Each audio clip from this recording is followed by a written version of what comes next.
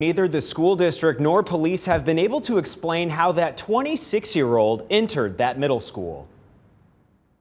Hopefully we can all come together and figure something out for these kids. When Paige picked up her kids after class, they told us what they went through at Beveridge Middle School Friday. You were in class? Yeah. The school says students were told to stay in their classrooms because of a disruption in the auditorium between students. I was in art class, and then a whole bunch of people on the Instagram story they were posting. Neither OPS or police have explained what that verbal altercation was about, but when it ended, the school says 26-year-old Latrell Brown arrived at the school. In a letter to parents, the principal says Brown was known to one of the students and got aggressive with a police officer. And it was like a whole bunch of cop cars and an ambulance outside. Omaha police say Brown assaulted an officer, so that officer's partner used a taser on Brown. Now, parents want to know why they weren't notified right away. So I didn't receive any mass text or anything like usual. Usually they're pretty good about it. Are you worried about what happens in schools nowadays? Or? Definitely, yes. As to how Brown got into the school, police told us to ask the district. An OPS spokesperson says they did not have that information available Friday. And after two other fights in other Omaha public schools this week,